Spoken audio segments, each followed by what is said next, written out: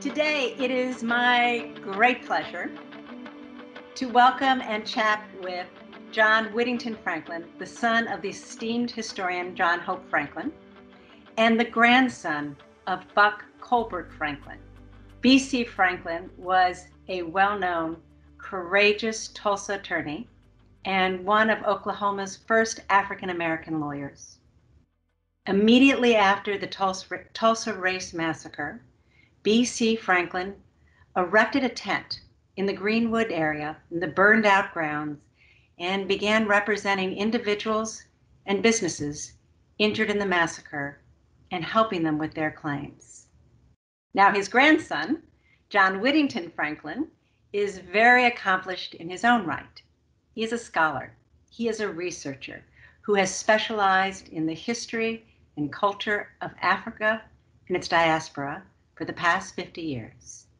He has worked with the Smithsonian Institute and was one of the first staff members of the National Museum of African American History and Culture in Washington, D.C., where he served as a cultural historian and senior manager in the Office of External Affairs.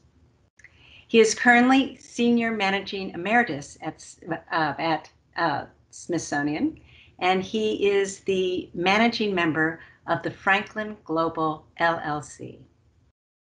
In this year of the centennial of the Tulsa Race Massacre, John is engaged in discussions in Tulsa, Oklahoma, on facets of the commemoration of the massacre and its legacy. So, John, let me ask you, your family has deep roots in Oklahoma, and even today, although you live in Washington, D.C., you have an abiding connection with this city, and you are a frequent visitor to Tulsa and an active voice in our community. Would you mind sharing with us your family's history in Tulsa and in Oklahoma? It would be my pleasure. I'm deeply steeped in this history. I've been coming to Tulsa since I was 2.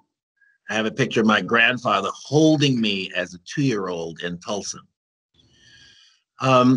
We arrived in Oklahoma in the 1830s as slaves to Chickasaw Indians, the Chickasaw Birney family.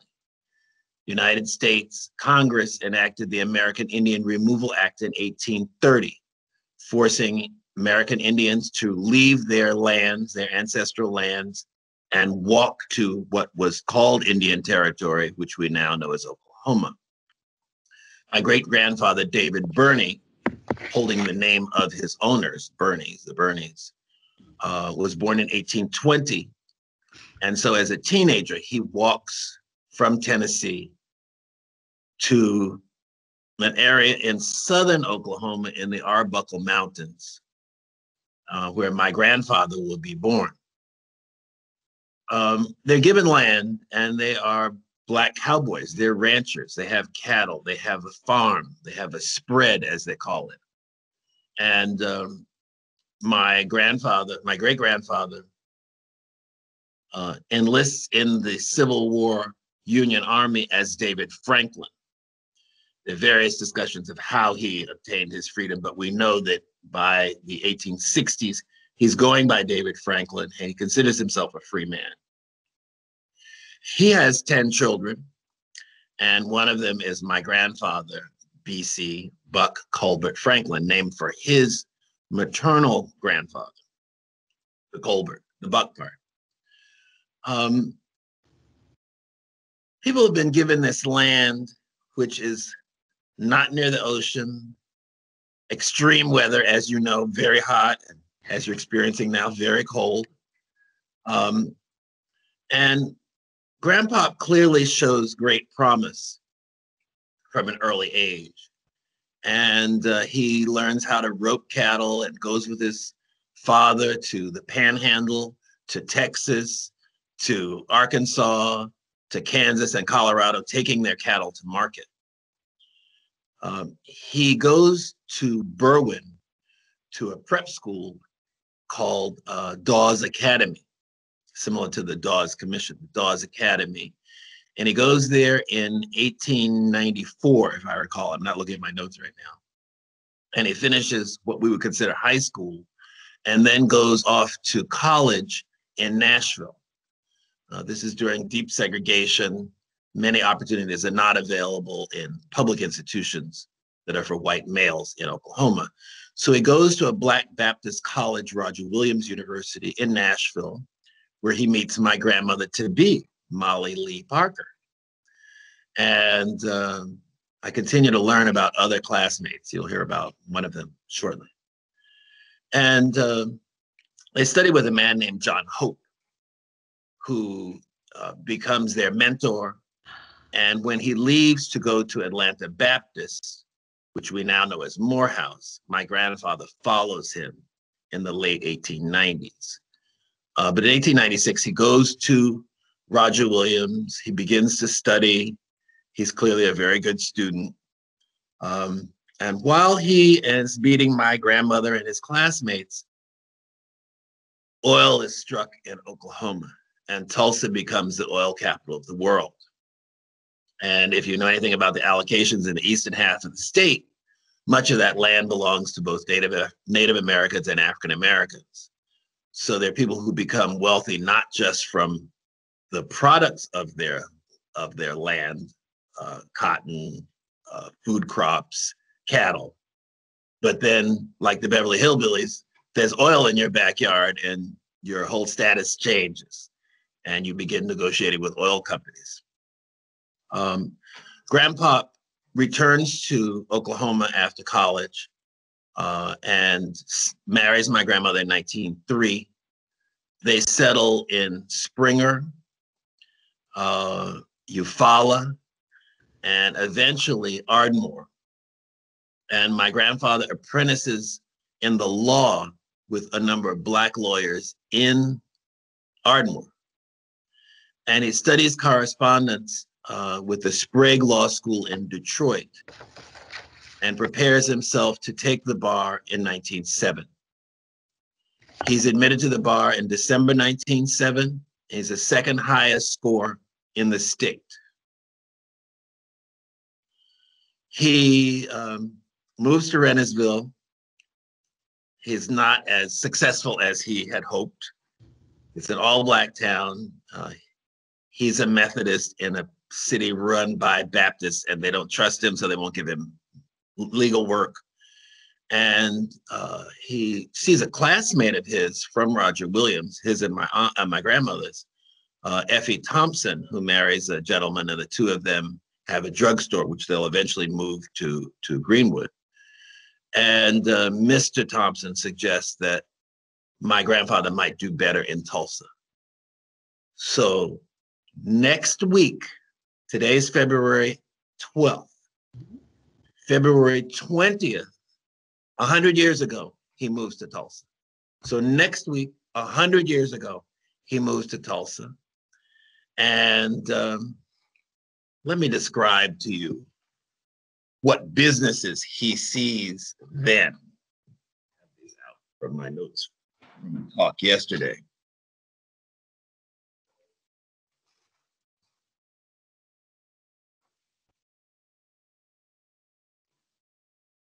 Leaving his wife and two youngest children, Anne Harriet and John Hope, he moves, leaving his wife and two youngest children, Anne Harriet, 7, and John Hope, 6, he moved into I.W. Thompson's rooming house in Greenwood.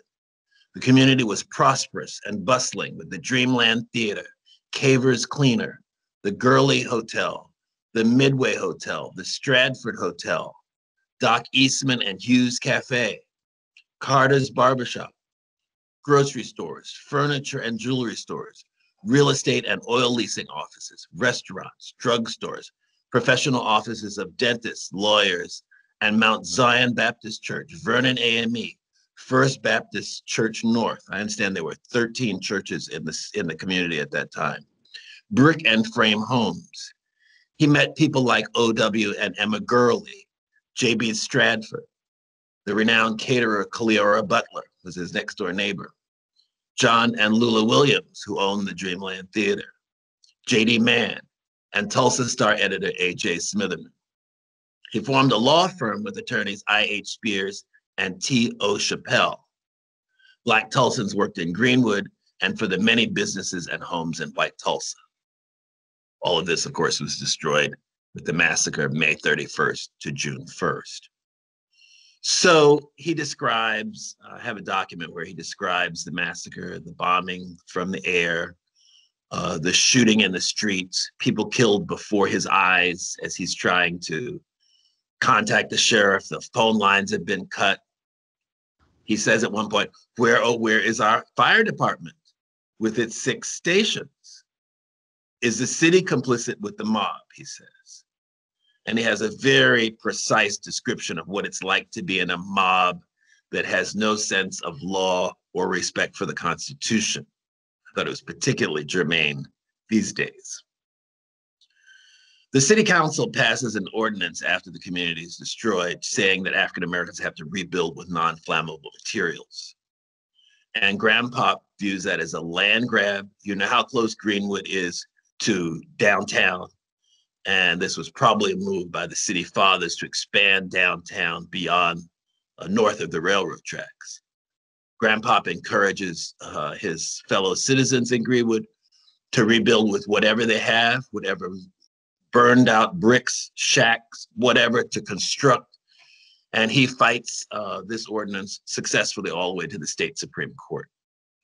We have a marvelous picture of him from June 6, 1921, with I.H. Spears, and they've set up a law clinic on Greenwood. And we have an image which I sent to you, and I know you have it. It's a very famous image, but he's sitting on the right. There are law books all on the brick floor. It's a Red Cross tent. He's facing his partner, I.H. Spears, and Effie Thompson, his classmate and my grandmother's classmate from Roger Williams, asked if she can be their secretary until she and her husband can rebuild their drugstore. So it's from that tent that they meet with the citizens of Greenwood who are trying to put their lives back together. Their homes are destroyed. Their churches are down to the ground. And Booker T, the original Booker T. Washington, serves as a hospital during that period. And so he's a catalyst for rebuilding the community and giving people the sense that we will survive this and we will build this community anew, which occurs. People make claims on their insurances, none of which are honored by the insurance companies. That's when you go to the fine print, act of God, riots, lightning, et cetera. And there's a list of those businesses in front of the Greenwood Cultural Center on that black marble statue, and an estimate of how much each of those businesses claimed in losses. People were very resourceful and used this opportunity and their savings to rebuild their homes and rebuild their businesses, to the extent that by 1924, they're well on the way to rebuilding.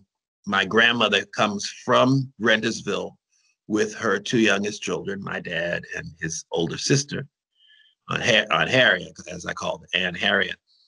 And their mother, who is a school teacher, goes to the principal at Booker T and says, my children are ready for 7th grade. And he puts them into 7th grade. And he graduates, my dad graduates from Booker T in 1931. And I have pictures of his high school graduation. I have pictures of him in the High Y Club. And then Grandpa continues to practice law in Tulsa, in Greenwood, on Greenwood for the next 40 years, from 1921 to his death in 1960. I started going to Tulsa, as I said, as a 2-year-old. Unfortunately, since the coronavirus, I haven't been in the last year, but last year I went 4 times.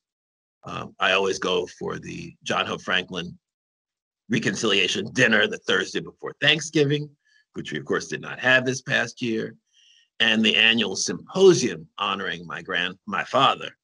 The John Hope Franklin Reconciliation and America Symposium occurs on or near the dates of the massacre. This year in 2021, it will be May 26th to 28th We just sent out the save the date. We have an exciting lineup of speakers, including Ed Dwight, who designed the park, who was the first Black man trained to be an astronaut and then became an artist, and Isabel Wilkerson, who has spoken at the university before when her book, The Warmth of Other Suns, was out, and her newest book is Caste, which is a powerful analysis of our society, comparing the caste system in the United States to caste in India, and the Germans, the Nazi Germans' assessment of our racial policies. So we have an exciting lineup, May 26th to 28th. Oh, that is an amazing history and an amazing place where we are today. And when you think about the 1921 Tulsa Race Massacre, how did those stories, that tragic event, and your grandfather, B.C. Franklin, and his involvement in fighting injustice and recreating the Greenwood district and being a lawyer in Greenwood through the entire rest of his life, how did that influence you personally and professionally? Well, my father thought that he would return from college as a lawyer to assist his father. His father was working with all of these different cases, but not making any money. And he said they were, remained in poverty. And so he went off to Fisk, where he met my mother. And he fell in love with history. And he would come back to Tulsa every year while his father was living. And then after his father passed in 1960, he would always come at least for his sister, his oldest sister, Mozella's birthday, August 10th. So he stayed in contact with Tulsa and took me there, as I said, very early. And I've gone every year I lived in. Even when I lived out of the country, I would stop through Tulsa after visiting my parents to see my relatives, like aunt, uncle, and cousins in Tulsa. My father told me about growing up there, how when he was a little boy, he heard about the massacre in Rentersville. He and his mother and sister didn't know if my grandfather had survived or not. When they came to Tulsa, you must realize that Tulsa was a very segregated city. There were the signs of white and colored. There were places you could not go. You could not try on clothes. All of the things that go with segregation. And Dad was the top student at Booker T. And there was a tradition of a luncheon for the valedictorian of Booker T and the valedictorian of Central. Central was the white high school. It's a block long that had a swimming pool, that had many facilities that Booker T never had.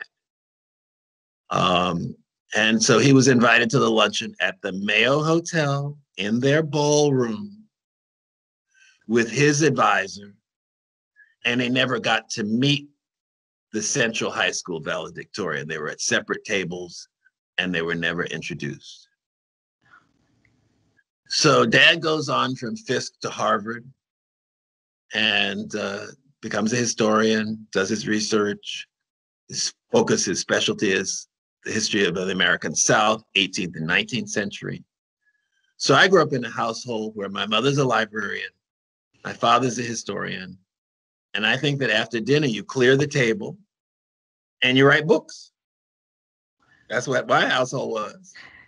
So when the Emancipation Proclamation centennial was coming up, I learned the word emancipation. I learned the word centennial. I'm only 10, 11.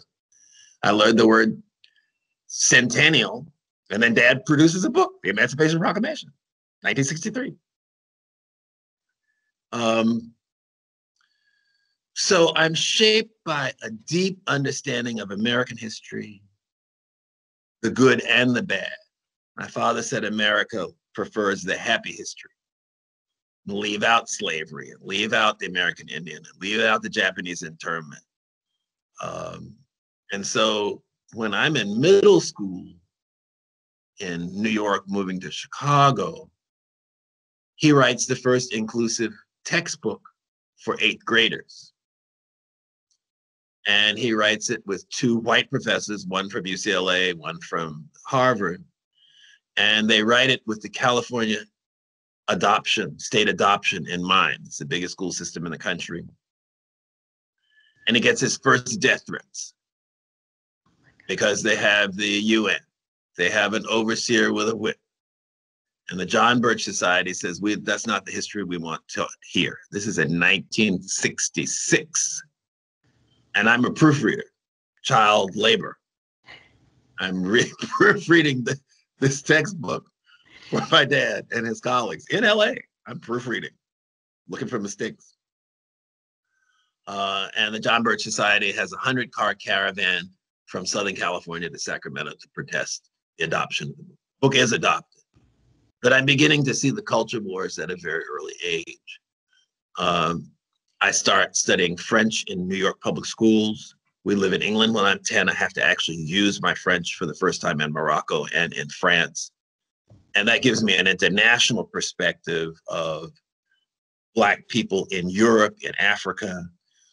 In high school, I go to the Caribbean for the first time. My father's giving lectures. And so I have a very broad view of Europe, its interaction with the Americas. Later, I'll travel to Brazil, to Mexico, to the Caribbean, to many countries in Africa. I lived in Senegal for 8 years. So my grandfather and grandmother's household was the environment my father grew up in. And then my parents created a rich environment for me to grow up and develop in. And I've always stayed in touch with Tulsa and been interested in Tulsa. And so when I moved to the National Museum of African American History and Culture during my 30 years at the Smithsonian, we wanted to tell the national story, but we wanted to look at stories in different parts of the country that helped us understand the complexity of the African American experience and the diversity of that experience. And so I began talking to the curator of that exhibition, Paul Gardula, very early on, saying Tulsa's story needs to be told. He said, well, that will depend on whether we find the stories, whether they are the most compelling, whether we have, it's a museum, so you have to have some artifacts and some oral histories and some photographs. And so for 8 years, Paul and I came to Tulsa and met the people, went to the institutions, went in people's homes, and convinced them that the story needed to be told. So we have a whole network of people and institutions in Tulsa who made it possible for us to tell the story in the Power of Place exhibition. And it looks at Greenwood as a story of American resilience. It looks at the growth of Greenwood, its destruction and rebirth, until, of course, the interstate comes through and tears the neighborhood down. As the neighborhoods across the country, African-American business neighborhoods across the country, are destroyed by the Eisenhower interstate system, built at a time in the late 50s and early 60s, before the Civil Rights Act, before fair housing, before the Voting Rights Act, when African Americans really don't have the clout as neighbors in Southern Tulsa did, to come to Washington and said, you are not going to build the interstate through our neighborhood. So of course, the interstate cuts right through Greenwood, and the neighborhood doesn't really recover after that. So I continue to read the history of Tulsa. When I reread my grandfather, I see things now that I didn't see in 97 when my father and I published my grandfather's autobiography. I was just looking at something yesterday, which I think I can find quickly, which I know will make you chuckle. It's at the beginning of my grandfather's chapter on Tulsa. And he says, Chapter 9, Tulsa, 1921, bloody racial conflict. It's very short. I made 2 trips to Tulsa and had discussed with my wife the matter of moving there, and she agreed it was the thing to do. Before leaving Rennersville, however, there were several details to attend to. I had 1 or 2 undisposed cases in Eufaula. I vividly recall my last trip there. I took John Hope with me, my dad, who's a little boy.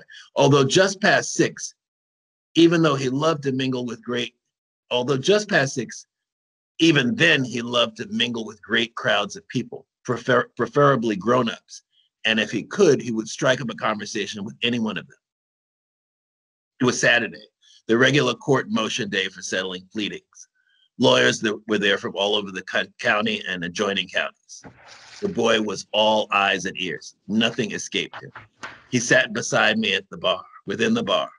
When my case came up on the docket, I arose and approached the court to present my motion. John Hope also arose and stood beside me. Every lawyer in the crowded room noticed it and laughed. The judge, Harvey Melton, looked pleased, and after my pleading had been disposed of, beckoned him to the bench. "How old are you? And what do you intend to do when you grow up?" the jurist asked. "I was 6 years old last month," John Hope answered in a matter-of-fact way. "I intend to be the first Negro president of the United States when I grow up." The judge could hardly stop laughing. I was too startled to laugh or do anything. When court recessed, the judge told the lawyers about his conversation with my son, and they all laughed and enjoyed it. Oh my goodness. So when you go back and read things like that, and you see how his father took him to the court and observed his interaction with the judge. So anyway, I grew up in a rich household like that too. You meet people from all over the world. Dad traveled the world. And then we would host the people he met in Europe, in India, in Nigeria, in Brazil at our home. What an incredible life history and childhood, which is also interwoven with the history of Tulsa, right? And the history of that. And when you're looking at is all your work as a curator, a program manager, a cultural historian, what are the histories that you would want people across the United States, across the world to know about Tulsa? And I know you have done a lot of that with your work with the African American Museum at the Smithsonian. Really, what are some of the takeaways that you would like people to have for Tulsa? Well, let me give you an example. For several years, I attended an international conference on just governance in Switzerland. International conference, people from over 100 countries. And one of the organizers heard me do a short presentation on Tulsa as part of a healing history, how we learn, how we heal our societies through understanding and confronting our history. And she asked me to bring delegation from Tulsa to Switzerland 2 years in a row. And many of the people that I took in the delegation did not know each other. Black, white, Latino, Asian, different age groups. And they had to confront their community's past together and tell it to an international audience. So I had a school teacher, had a librarian, had a former mayor, had people from the Historical Society. And they had to tell this international group what Tulsa's history was. And I showed silent footage we have from 1921 of Greenwood smoldering. And I introduced it minimally. And as an international conference, translated into various languages, we had interpreters. And everyone in the room assumed it was Europe after World War II. I said, no, this is the result of white supremacy in the United States in the 1920s. By then we captured the entire audience and they followed us to our workshops. And the Armenian delegation asked for a private meeting with the Tulsa delegation to discuss how do you teach suppressed history. And it was interpreted, they had Turkish English interpreters to interpret the meeting. And Susan Savage was the mayor who made the apology to the city. And Susan was part of that private meeting with other members. I did not participate in that meeting. That was the kind of impact that Tulsa's story has on other people. So people need to understand that Tulsa's story, though unique, to Oklahoma and unique to the United States is a story that must be told nationally and internationally. And in having the Tulsa story as part of the National Museum of African American History and Culture, people from across the state and around the world get a chance to understand that this is part of our history. I think that's really interesting about the role of the national institutions like the Smithsonian and the African American Museum of History and Culture. So what role do you think that institutions like that, nationally, regional, local, should play in preserving, memorializing, and educating Americans and people from around the world about the history of Black people in this country? And I know we've been talking more specifically about Tulsa, which I think has a profound impact on so many things.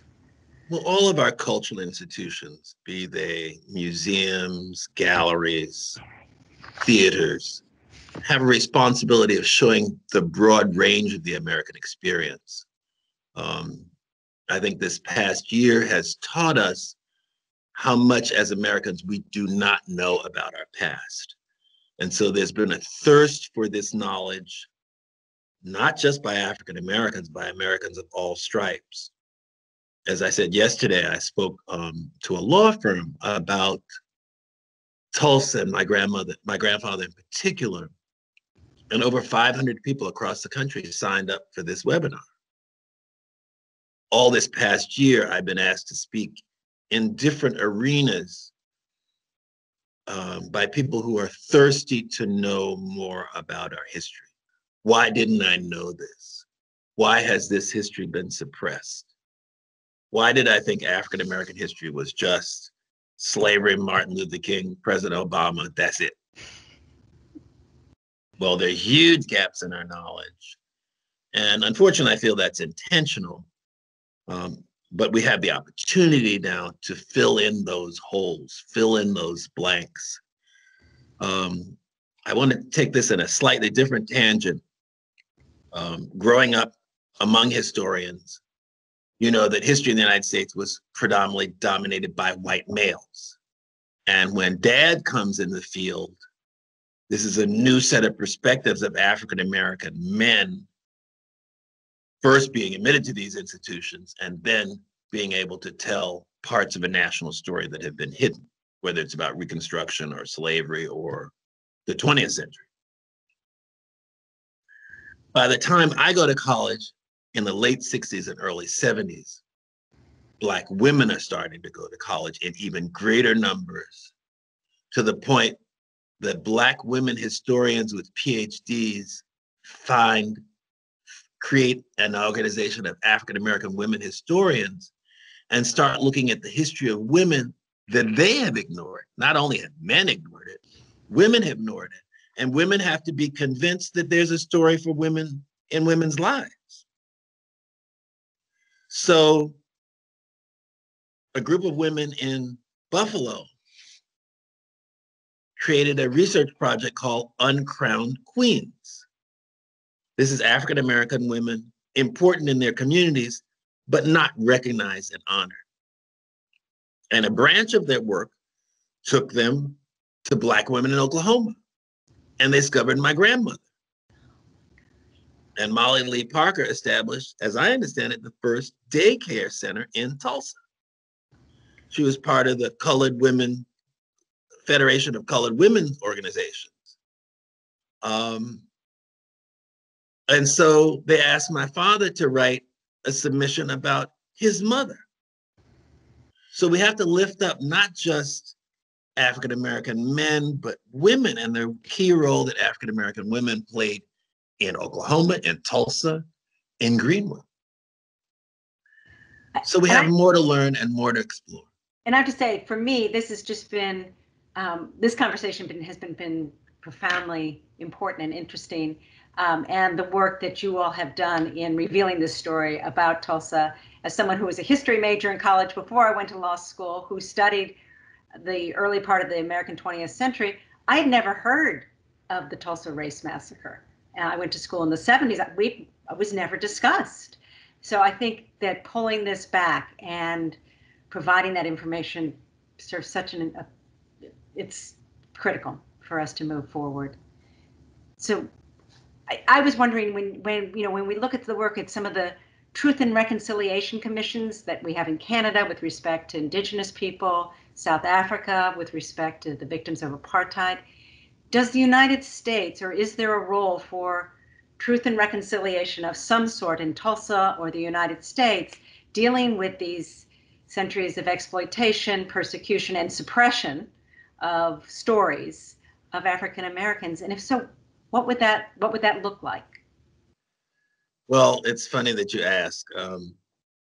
In the late 90s, President Clinton asked my father to chair One America, and his initiative on race. And it was an interracial men and women looking at race in America. Well, unfortunately, the press thought it was something that could be solved. And they said, well, have you solved this? They come to the dad and say, have you solved the situation yet? They said, no, it took hundreds of years to get to where we are now. It's going to take a long time. After he had that experience of chairing the initiative on race, a journalist asked me if my father had ever met Archbishop Tutu, who had by then, of course, completed the chairing the Truth and Reconciliation Commission. I said, no, they've never met.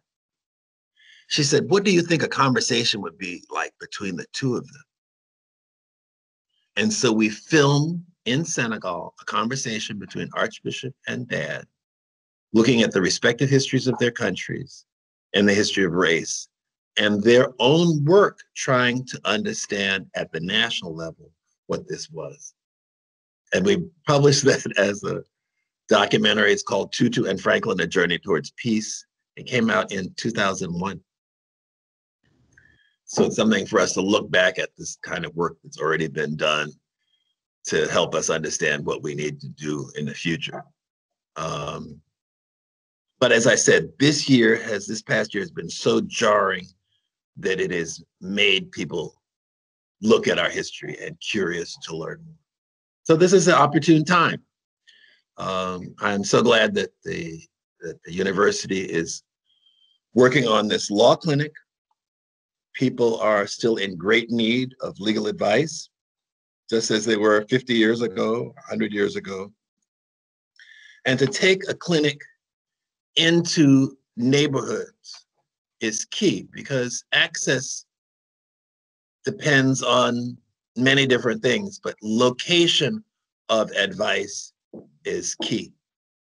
And so when I heard of your initiative to create a clinic first, regardless of what it's called, a clinic in Greenwood, in North Tulsa, to serve North Tulsa, I was pleased.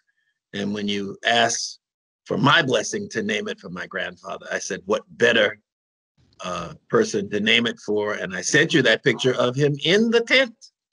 So the law clinic was open June 100 years ago and continues in 2021. Well, I am thrilled that we are at the centennial of the opening of your father's clinic, being able to open the new legal clinic for the College of Law, serving the Greenwood and North Tulsa communities, and for you graciously allowing us to use your grandfather's name and legacy for the Buck Colbert Franklin Legal Clinic at the College of Law. Why can you tell us a little bit about what you hope that bringing a clinic like this to these communities will mean to Tulsa and to the individuals who might be able to get our legal services? Well, in addition to servicing an underserved community, it might inspire some young people to go into the law and continue this process. One of the things I was discussing yesterday was how difficult it was for African Americans to become lawyers, because they couldn't go to the University of Oklahoma Law School. Grandpa studied by correspondence. He apprenticed. I don't know if lawyers even think of that. It's sort of clerking as apprenticing in a way, but apprenticing as a means of learning about an organization, sort of interning. So if you're in an internship and exposed to a career opportunity and have the opportunity to meet people who are lawyers, then they might say, well, I might like to do this as a career. So part of the legal clinic might be exposing young people to what law school is, what preparations you need to make to go to law school, and meet some young men and women who maybe look like them too, who could say, well, I did it, you can do it. I think that is an incredible legacy. More people coming to law school always warms my heart. But really, I mean, a part of this clinic is serving the community and also training our law students in serving communities and being able to bring more young people into following a dream of practicing law and becoming lawyers, I think is absolutely wonderful. Do you have any last minute things you would like to share with us about your history, about your grandfather, about Tulsa? Well, I look forward to the time in a vaccinated, we resume air travel to return to Tulsa. I used to drive to Tulsa from Chicago. It's a bit far to drive from Maryland. So I look forward to returning to Tulsa and see Tulsa grow. I miss my barbecue. We recreate it here as much as we can, but there's nothing like Tulsa barbecue. And I look forward to seeing the universities and how they grow. So hopefully in the next year or two, we'll be able to meet face to face in Tulsa. Well, I very much hope that in a year or two, we will all be, sooner rather than later, we will all be vaccinated. We can meet in person. I would love to be able to sit down with you over dinner rather than just over Zoom. And I look forward to you coming and visiting the Buck Colbert Franklin College of Law Legal Clinic. It'd be great to welcome you. Thank you. John, I look forward to that opportunity. John, thank you so much. You're most welcome. Take care.